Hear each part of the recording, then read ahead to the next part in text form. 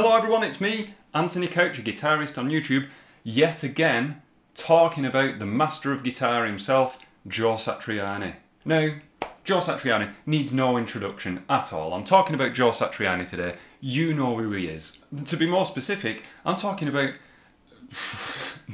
needlessly and meticulously analysing an answer that he gave to an interview years and years and years ago, a video that I saw way back then that just made everything click for me. And if you stick around to the end of this video, you'll see I'm going to put my understanding of where he's coming from with this response to this question.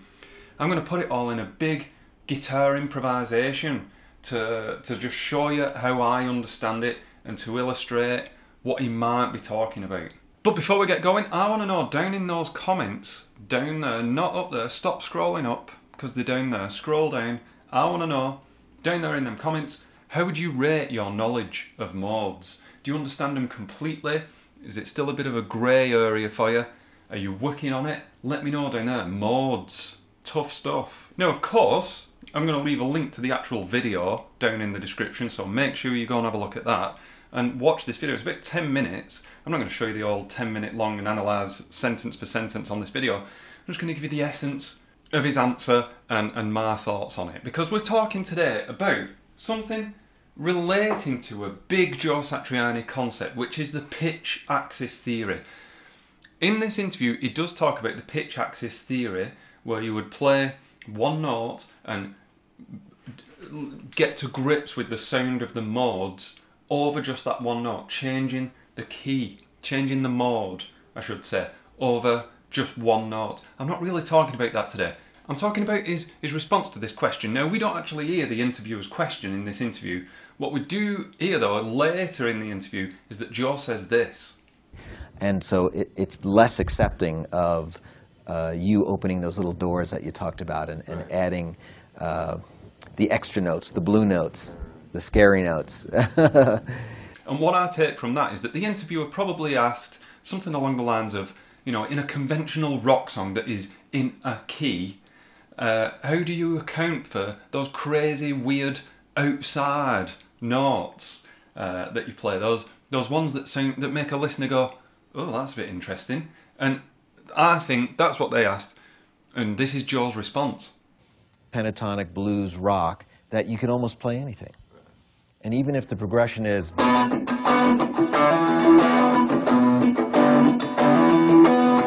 you could start with a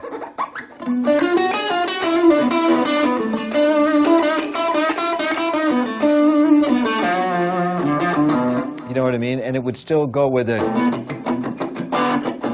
in other words, the scale doesn't necessarily have to match up with the chord progression. This blew my mind. I mean, this is just a short snippet of the entire answer. But what he's getting at there, I mean, he's in B minor, so I'm going to be in B minor today. If you've got this riff, and he's just talking about the simplicity of the choice that you get when it comes to choosing a scale to play over your riff or chord. Because, I mean, let's just get that other little soundbite that he says. Scale doesn't necessarily have to match up with the chord progression. I remember watching this video years ago and it just dawned on me that if you've got a riff, that little one that I did at the onset of the video, what am I playing now? Joe's in the key of B, so I'm in the key of B, minor. I'm just playing the notes B and A, B, A, B, A, B, A, B. So then, what that must mean is that any scale that has got the notes B and A within them is going to work over the top of that. That's the simple, like, just this simplicity, the simple answer. Don't know where I'm going with that sentence, but I was going somewhere. The fact that even just by thinking the root note being B of your scale, that you can come up. Now, I'm not going to pretend that I've got these all off the top of my head, because I had to write these down for the big improv at the end. B minor pentatonic has got a B and an A in there. Major pentatonic, the blues scale, Aeolian, Mixolydian, Phrygian dominant, the Phrygian scale, Dorian scale, Lydian dominant, the Locrian scale, the whole tone scale. Now just off the top of my head, right, I sat down and I thought, right, if I just add the notes B and A, then that means that all these other scales, this big list of scales, have got a B and an, well, some of them don't even have it. Oh, well, that's an interesting thing. Some of them, the major pentatonic, doesn't even have an A, but it's got the B. You've got to be careful because the scale can't have an A sharp in there, but it doesn't mean that it has to have an A because I'm playing an A, if that makes sense. You know, if I've got this riff, I can play a B major pentatonic. The riff is going to have the minor seventh, the flattened seventh. The scale doesn't necessarily need to have it. What I take from this is a really interesting idea that you break the chains of the scale that you think you're in, or the key that you think you're in, especially if it's riff based, and especially if the chords, you know, if that is just very much static, isn't it?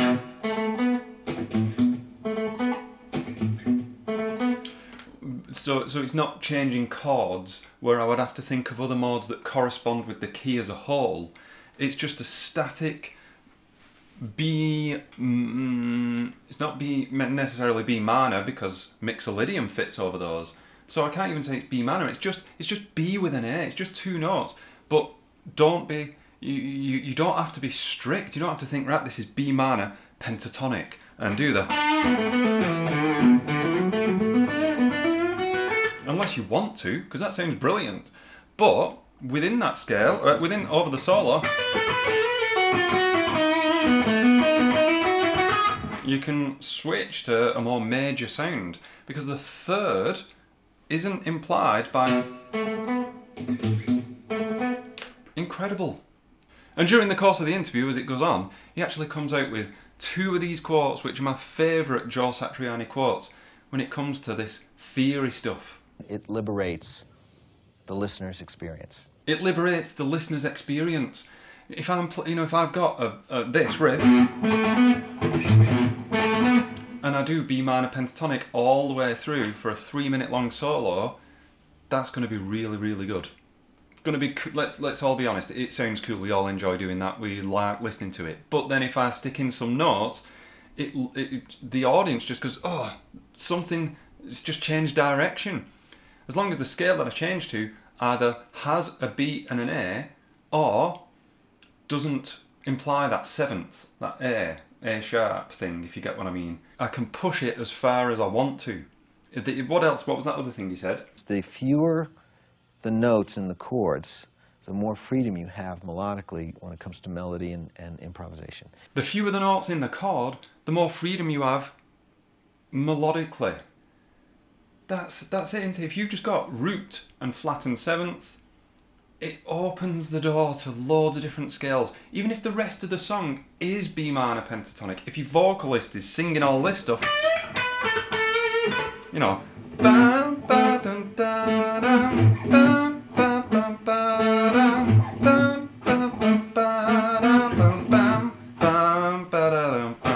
and you come in with the solo, you don't have to do B minor pentatonic because your singer's singing it. You can come in with,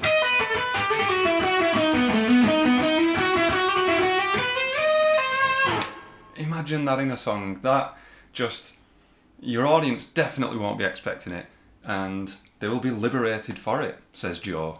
Anyway, it's a tough one to talk about this because, you know, the video exists, and I don't want to treat people like you don't understand it when he says it, and I'm like, here, spoon feeding you. This is just me because I'm passionate about how this made it click for me. I hope it makes it click for you. And watch the video, watch Joe himself. You know, it's all getting mashed up in my head and spewing out in a less understandable way. But the way that I understand it is that the fewer the notes, the more options you've got. I actually put this improvisation together that you're about to see in a second, where I think it's 10 or 11 different scales over just. See what you think about it, see what your favourite sound is. Do you even like the fact that it shifts and changes, or do you like a more rigid approach?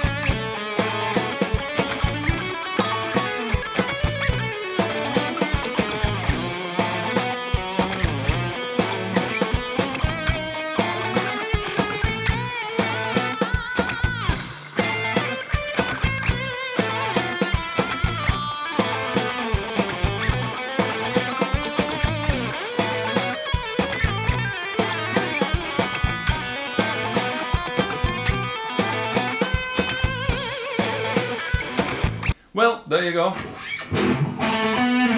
Yeah, I wimped out a little bit with the whole tone scale, just on one string. I got a bit lost towards the end. I wasn't going to do another take, I couldn't be bothered. Anyway, I've been Anthony Couch. Thank you very much for watching. Keep your notes few and far between.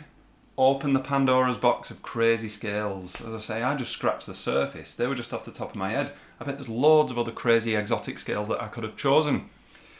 Thanks for watching, and I'll see you in the next video.